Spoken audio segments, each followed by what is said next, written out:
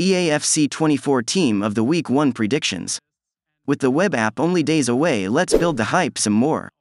Here is how we feel totw1 could look. Lewandowski leads the way with additional strong ifs in Karchaoui, Alvarez and Vlahovic being the standout options.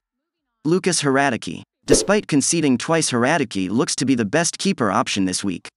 His 7 saves ensured Leverkusen upset league favorites, Munich, by taking a point. Hradicki was awarded the maximum kicker rating due to his performances, which saw him save his side on numerous occasions. Mats Hummels. Hummels is a fan favorite at Dortmund despite changing allegiance earlier in his career to rivals Munich. His performances have been better for his current club, however, and 2 goals this weekend should result in an opening week if for eafc. Alexander Golovin. There were only a handful of League One selection options this week, which I feel will work in Golovin's favor. Despite Monaco only managing a draw against Reims, Golovin was pivotal, directly contributing towards both goals.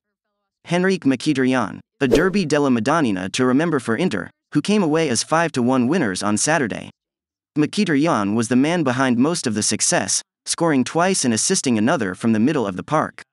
This match usually results in an IF, and this time it was made easy by the Armenian.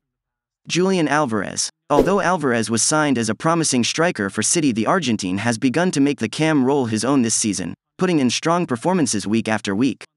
Saturday was another example, with his 2 assists receiving the joint highest match rating of the week. Brian Cristante. Roma recorded their first win of the season in style, inflicting Empoli's 4th loss from 4 with a 7-0 win. The if is far from obvious but simply must occur. Cristante is punt after being involved in 3 of their goals. Robert Lewandowski. EA tend not to go too big on totw1, with cards being difficult to get hold of for the majority of players, but they usually include someone to promote the game.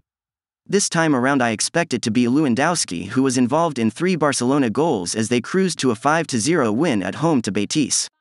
Don't forget to like, subscribe, and stay tuned for more content here on Arnie Boy Gaming. Until next time, take care.